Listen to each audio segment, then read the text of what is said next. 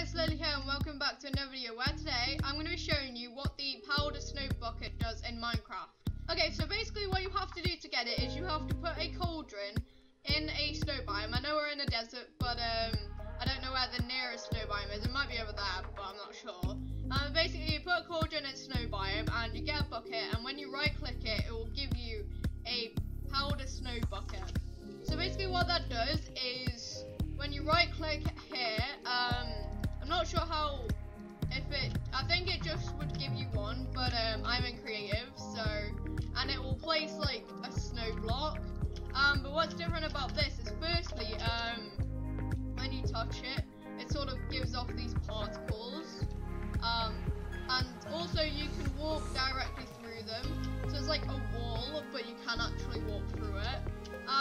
Well, it also seems like to act like honey blocks, in which it will slow your fall. If you like fall through it, it slows you down, and also when you walk through it, it's sort of like soul sand. It will it will like make you walk slower.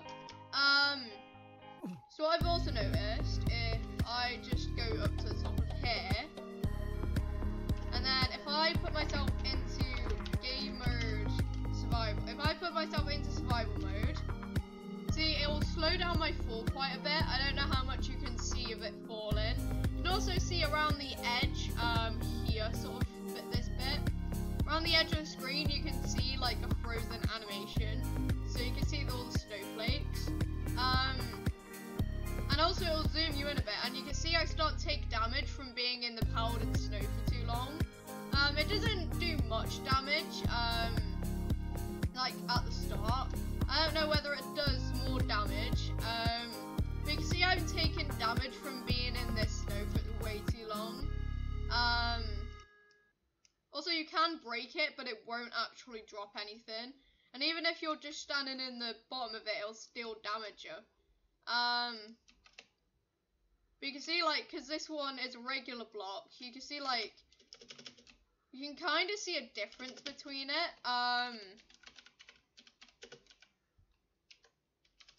But yeah, that's what I've basically noticed from these. If I find any more interesting things, I'll be sure to make another video explaining other things. But yeah, thanks for watching this video, and I'll see you in the next one. Bye!